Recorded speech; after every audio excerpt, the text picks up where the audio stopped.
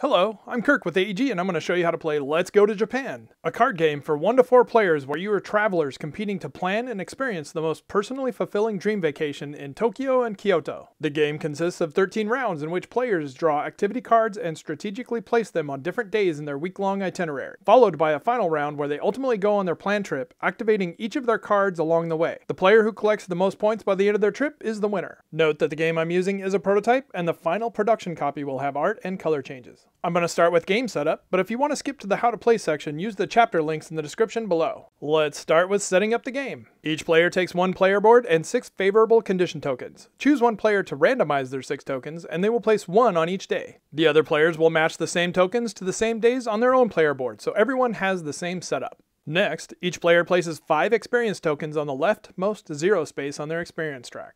Each player takes the mood tracker token in their player color and places them into the center of their mood track, followed by the stress token on the leftmost red space and the happiness token on the leftmost green space. Finally, give each player a starting train token, which will sit off to the side of their board until needed. Shuffle the deck of blue activity cards marked Tokyo on the backs and place them in the center of the play area. Then do the same for the pink activity cards marked Kyoto. Leave space between them for a shared discard pile. Now place the round tracker board in the central play area with the round tracker token on the first leftmost circular space so as not to cover the little TK icon. Make accessible piles of the wild tokens, train tokens, research tokens, walk tokens, and 12 plus tokens in the central area for everyone to use. Now let's talk about the anatomy of a card. The backs of the cards contain the information needed for using the card as a walk, which I will explain later. The top left of each card will contain the experience and mood icons. These indicate which experience and mood track icons will be moved when the card is activated at the end of the game. The points each card is worth is at the top right. The activity name and description are above and below the picture. Each card has a highlight of the day bonus at the bottom. The left side indicates what is needed to earn the card's bonus points, which are shown on the right side. I will cover more on how to choose your featured activity each day and how to score them later. There are 5 types of experience icons. There is a green food and drink icon, a red temples and shrines icon, an orange shopping and goods icon, a pink nature and gardens icon, and finally a blue unique experiences icon. There are also mood icons, which will move the mood tracker on your player boards when activated. Green happiness icons will always move the mood tracker towards happiness, representing ways you saved money or relaxed and gained energy for your trip. The red stress icons will move your mood tracker towards stress, representing spending too much money or highly strenuous activity that will drain your energy. Some cards will have multiple experience and mood icons, moving all of those tokens on your experience track and mood tracker when the card is activated at the end of the game. During the game, you'll place 3 cards into each day on your itinerary, and one of those cards will be on top. Only that top card will score the highlight of the day bonus if the requirement is met. For example, this card requires that you have visited 2 temples or shrines before this tea ceremony card is activated. If you have met the requirement, you will gain 6 bonus points and a bonus unique experience icon. This next card requires you to have 2 shopping and 2 temple icons up to the day this card is activated to earn 8 bonus points. Note that the temple icon on the top of this card will count towards this requirement. There are other cards like this one that require you to have ridden 2 trains up to the point this card is activated. They can be before this day or even on this day to count. Some bonus points will have a variable like this one that earns you 4 points plus 1 additional point for every food icon you have on your experience tracker up to this day. Note that any food icons you earn after this day will not count. This card will earn you 2 bonus points for every unique pair of shopping and food icons. And finally, both decks will contain activity cards that are yellow and do not say Tokyo or Kyoto on the picture. This means that they can be counted as either a Tokyo or Kyoto card. This will become important in planning your trip, as when your activity cards go from one city to another in your itinerary, you will need to add a train token to travel between the 2 cities. These yellow cards give you flexibility in your draft selection. Next, let's talk about the round order. Rounds are played simultaneously, during which players will draw cards, play cards of their itinerary and check for any day bonus rewards, and then pass the remaining cards in hand to the next player. At the beginning of each round, players will draw activity cards to their hand as indicated by the round tracker. Then they will play 1 or 2 cards, also as indicated by the round tracker, to their itinerary. Let's take a moment to talk about the round tracker and how it indicates what players should do each round. In rounds 1 through 4, this TK icon indicates that players will each draw 1 blue Tokyo card and 1 pink Kyoto card to their hand. During the first 4 rounds, players will play one of those cards and pass the other one to the player on their left. Note that all cards passed for the first 7 rounds will be passed to the left, and beginning with the 8th round, direction will switch and all cards will be passed to the right as indicated by the circular arrow icon. Note that the cards you pass should be passed face down. In rounds 5, 7, and 9, players will pick up the 4 cards that were passed to them from this spot on their player board. In rounds 6 and 8, players will draw 2 Tokyo cards and 2 Kyoto cards from the decks. During these middle rounds, players will play 2 cards and pass 2 cards. In the final 4 rounds, players will go back to playing 1 card and passing 1 card. In rounds 10 and 12, this icon indicates that players will pick up the 2 cards that were passed to them. In the final round, players will first draw 1 card of their choice from the Tokyo or Kyoto deck, and then pick up the card that was passed to them. Players are not allowed to look at that card before deciding which deck to draw from. To play a card, simply pick one from your hand and place it into any day on your itinerary. When placing a card into a day where there are already cards, you can place it on the bottom, in the middle, or on top of the stack any way you like, but you cannot move any cards once they are placed, so choose carefully. Here are a few things to consider while placing. Each day has a randomly placed favorable condition token, so you may want to place cards that have icons at the top matching those favorable condition icons to earn day bonuses, which I'll describe later. But remember, you are not required to make these matches. You can place any card under any day you want.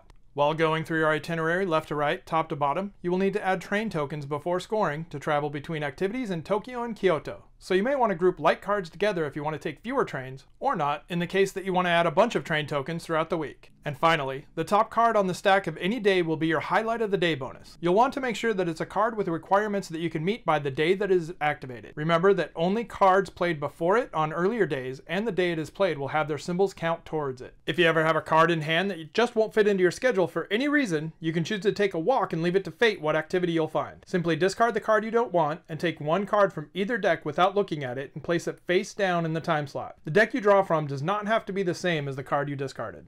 Whenever you take a walk this way, you will earn 1 research token, which can be spent in a later round to look at more cards to draft from, or if it's not spent, will be worth 1 point at the end of the game.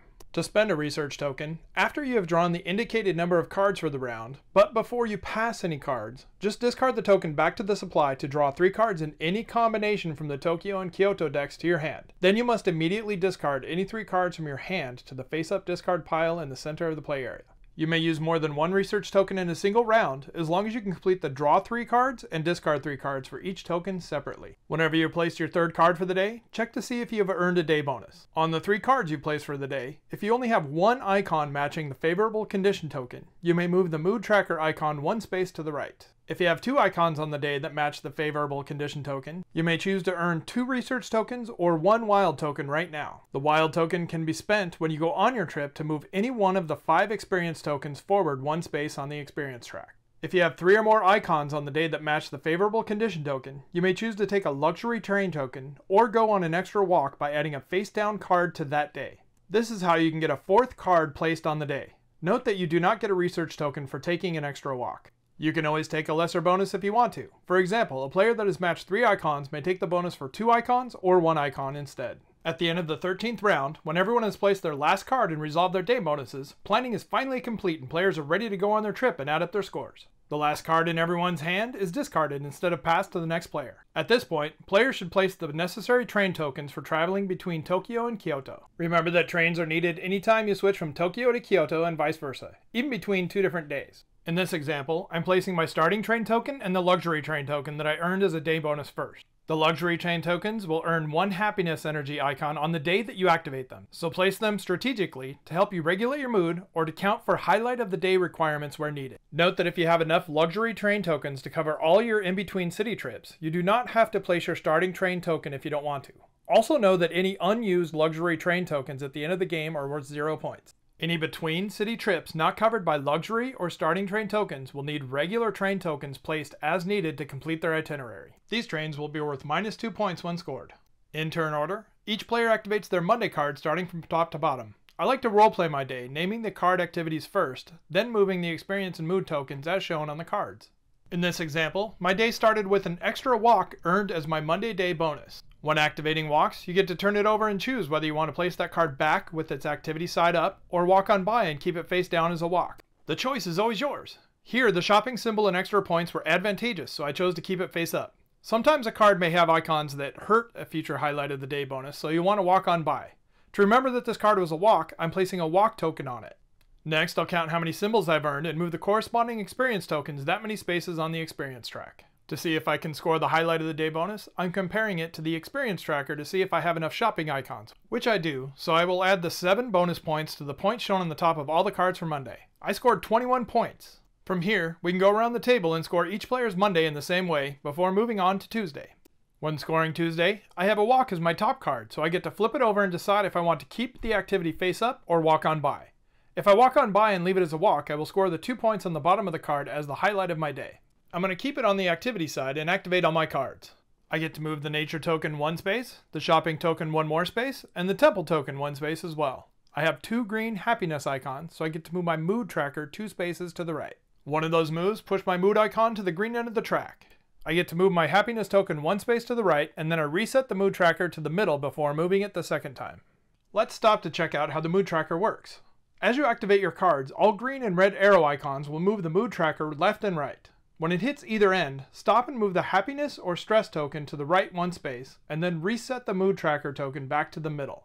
The happiness and stress tokens will never move left on their own tracks. When you are all done scoring your days, and each player is ready to score their moods on the score sheet, they will score positive points equal to where their happiness token is, and negative points equal to where their stress token is. Looking at the highlight of the day activity on my top card, I see that I need 2 nature icons to score the bonus. Since I only have 1 at this point, I will discard 1 of my wild tokens to move the nature experience token up 1 space on the track, giving me the 2 that I need to score the bonus. After everyone has scored all 6 of their days this way, each player will now record how many points they have scored on their mood tracker. Then they will earn points for how far each of their experience tokens made it up the experience track. Here, I have 2 tokens that made it to 12 points each, and 3 tokens that made it to 4 points each, for a total of 36 points. Next, I will calculate the positive and negative points from the trains and record them. And finally, if I have any unspent research tokens, each one will earn 1 point. The player with the most points has fulfilled their individual goals for the trip the best and is the winner. If you want a tiebreaker, each player can add up the total number of spaces each of their 5 experience tokens has moved up, and the player with the higher total is the winner. If there is still a tie, everyone must agree that their trips were equally impressive. Thanks for watching. We hope you enjoy playing Let's Go to Japan as much as we enjoyed making it.